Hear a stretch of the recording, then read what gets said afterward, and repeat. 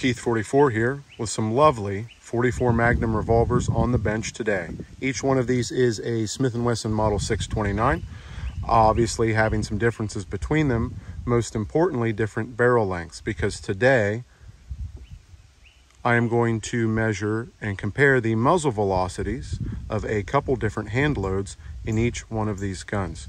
We'll refer to these two different hand loads as light and heavy for today. Both of them are shooting this bullet, which is a 260 grain cast bullet. This is a clone of the Lyman 429-421. The mold is made by Accurate Molds, mold 43-250J. I'll give you a look at that. I picked this up used, and it does throw some excellent bullets. Both of these hand loads we're going to shoot in each gun, measure the velocities, and compare them. What we can expect to see is the longer the barrel, the higher the muzzle velocity. And that's because powders need time to burn. They don't detonate. They have different burn rates. They need a certain amount of time to fully burn. So the longer the barrel, the more time the powder has to burn before the bullet leaves. In a shorter gun, the bullet is going to leave before all of the powder gets to burn. So any of that powder that burns after the bullet's left the barrel isn't really doing us any good. Let's take a look at each of these individually. If you've watched any of my videos, you've seen this right here, 629 Classic with an 8 3/8" barrel. This is a -3. This is also a 629 Classic. This one has a 6.5" barrel, and this is a -4. On both of these, I have these nice LPA target rear sights. This is a 629 Classic with a 5" barrel, -3. If you remember there for a second. This is a more modern production gun. This is a 629-6 with a 4" barrel. I found this at a shop. Actually, it came from a range. I had to rescue it because I could tell people had tried to pry the side plate off with a screwdriver or something, and I just thought, oh, I have to rescue you. Yeah, it's a newer production gun. I kind of prefer the older ones, but man, this thing shoots really well too, so let's get to it.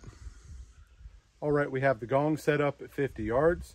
We're going to start with the light load, and we're going to start with the shortest barreled gun and progress to the longest. Here we go.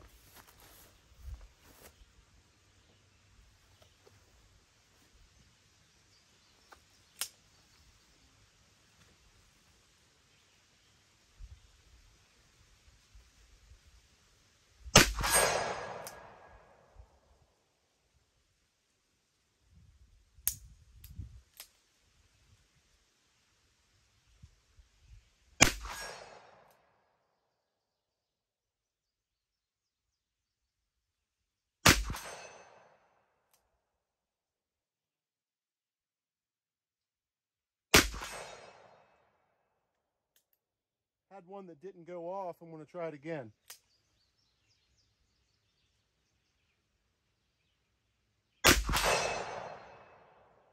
There we go.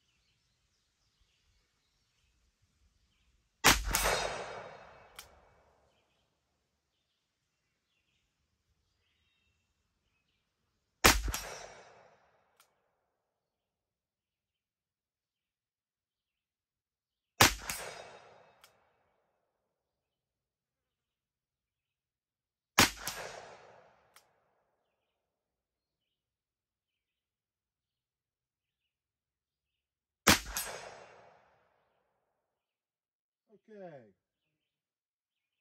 Let's see what we got.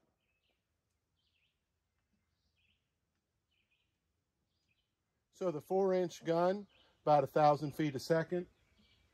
5-inch, 1048. 6.5, average of 1075. And then with the 8 3/8, an average of 1078. We didn't see a big jump. I'm going to guess the reason for that is that it only takes about 6.5 inches of barrel for all the powder to burn. I'm using 8 grains of tight group for that load. 8 grains is a relatively small amount, and tight group is a relatively fast burning powder. So that's probably why we're not seeing any sort of increase once we bump up to the 8 3/8. Now we're going to go back through, same process, same order for the guns, and we're going to shoot the heavier load for this bullet.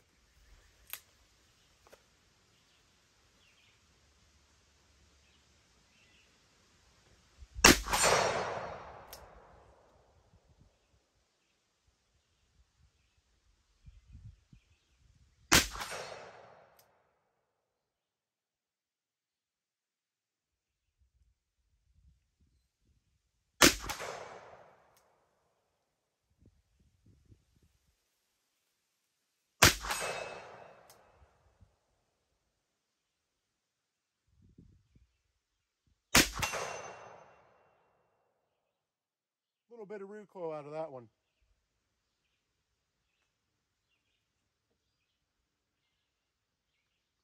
All right, on to the 5-inch.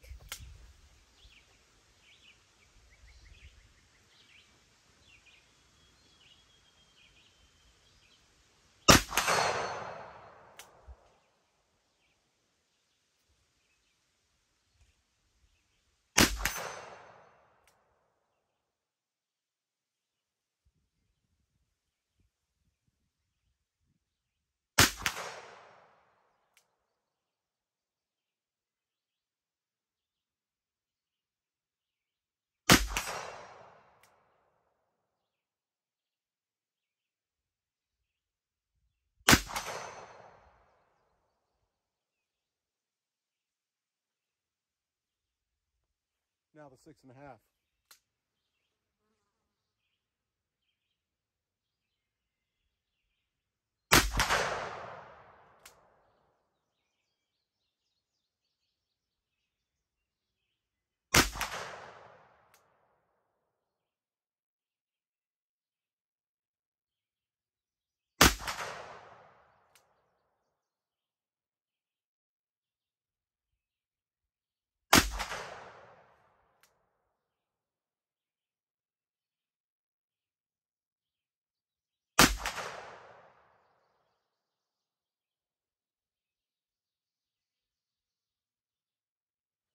I still got the velocities, but I need to sight this thing in.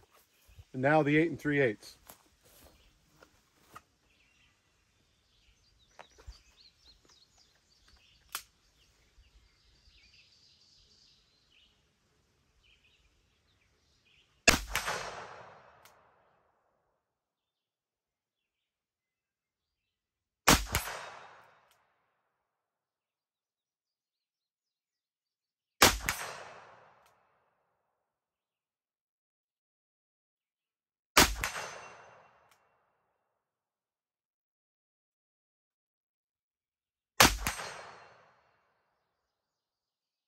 All right.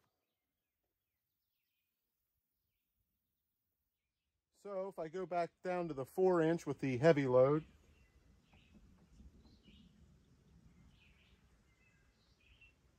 $11.75. The 5-inch is $12.30. 13-inch, sorry, the 6.5-inch says 1304 is an average, and then with the 8 3/8 we're at 1306 feet per second as the average velocity at the muzzle out of 5 shots. All right, we got the revolvers back on the bench here. Wanted to talk about those velocity numbers a little bit. Firstly, that good or consistent velocities aren't necessarily an indication of accuracy or bullet performance on target, especially if we're talking about hunting. But they are a useful and interesting piece of data we can collect. I developed both of those loads for this gun, and I've shot them in these guns, I think. Maybe not all of them. And I'd been wanting to measure the velocities of those two in these guns for a while. I think it's interesting that the light load, the 8 grains of tight group going from the 4-inch gun all the way to the 8 3/8, we only see a 75 feet a second increase. And probably what I found most interesting today was on that heavier load using IMR 4227 that I didn't get a higher velocity out of this gun. These two were very similar. Now, I also found out today that I need to shoot this gun more because I had some problems there and they were all my fault. So, you know what? I think I'm gonna go shoot this one a little bit.